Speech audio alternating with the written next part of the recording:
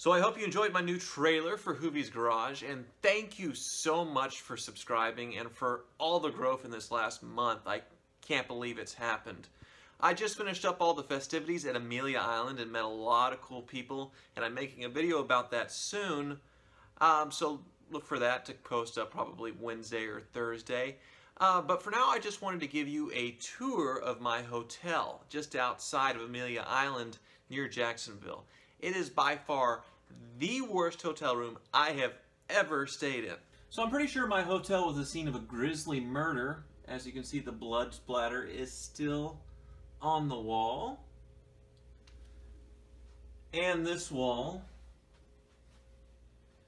And they were fighting for their life and got the arm of the chair. And you can kind of see the blood trail here as the person was dragged out from the bathroom area. Also, they might have had a dog because the headboard maybe got chewed on. Mysterious stains on the chair. This is probably some other bodily fluid. Carpet's just totally gone there. Oh, and the bedspread. This is where I've been sleeping for the last 3 days. The glamorous life at Amelia Island. Oh, that's a nice stain. Lovely. I also want to show you a clip from my Amelia Island day where I got to meet Freddie Tavares Hernandez. Tavares on Jalopnik, as well as his YouTube channel. Look him up if you don't know him. The nicest guy ever. He was staying at the Omni, put up by Jaguar, facing the ocean. Absolutely gorgeous. Probably $600 a night, so a lot better than where I'm at. And he also let me drive a pretty famous Aston Martin. You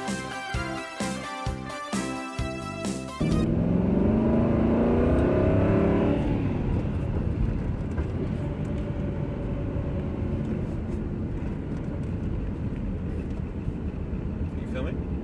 Oh. Yeah. Okay, do it again.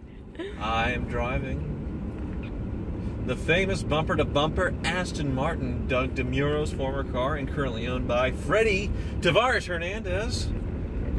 And this car is very special, as it's the famous bumper-to-bumper Aston Martin. Doug DeMuro spent a lot of time farting in this seat, and I think I can still smell Doug's ass a little bit.